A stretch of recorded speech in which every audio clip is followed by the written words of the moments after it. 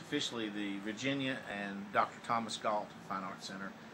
Dr. Gault, fascinating story, 19 years old, in Cornersville, 1938, looked like he was just going to work on the family farm as the Depression waged on, and his uncle sold his milk herd to Martin College so that they could have some milk and income.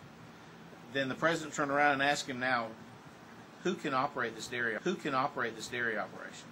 And he said, well, I got a nephew, he's a nice, smart boy, would love to go to college, can't afford it, but he knows how to run a dairy operation. So Tom Gault got to come here to run the college's new dairy, and in return he got tuition and room and board. 1938, that fall, was the first year that men were admitted as students. And Thomas Gault came a month early to operate the dairy farm. So can be argued that a case can be made that Thomas Gault was the very first male student in the history of Martin College. And his second year, the fall of '39, he was also a manager for the football team that we had for 3 years. And here in the gym, he found an empty office that wasn't being used, and so he made that his dorm room.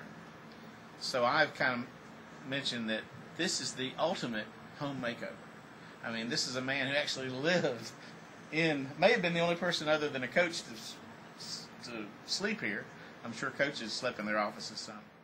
When you walk into the Gault Center, the first thing you notice is that the floor looks different than most brands. The original basketball court.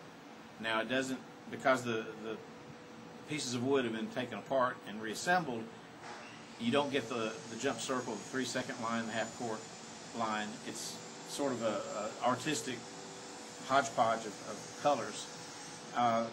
We've actually had at least one graduate of the school from the 50s whom the president walked through here, and he became very emotional when he saw that floor. And we expect that there will be folks that will have that experience. They'll walk in and once they realize it, because we're going to have an explanation on the wall.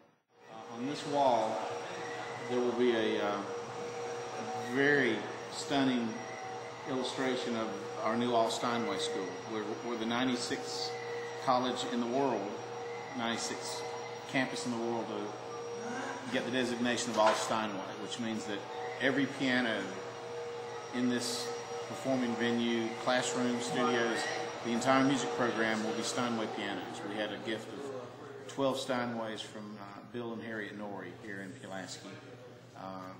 She is a lifelong piano student and teacher. Her mother and grandmother are Martin alumna. She would spend childhoods here from Florida and actually took lessons as a little girl here while she was staying with her grandmother. So she's always had an affection for Martin and Pulaski, and so she and Bill retired here in 1990. Small piano recital rooms. They are with the sound baffles are in each room. This will have each of these will have a Steinway piano for practice and rehearsal by individual piano students. And across the hall we have 1, 2, 3, 4 of those, and then across the hall we have the actual the actual offices of our music faculty. Really small college campus goes, one of the prettiest campuses that you'll find anywhere.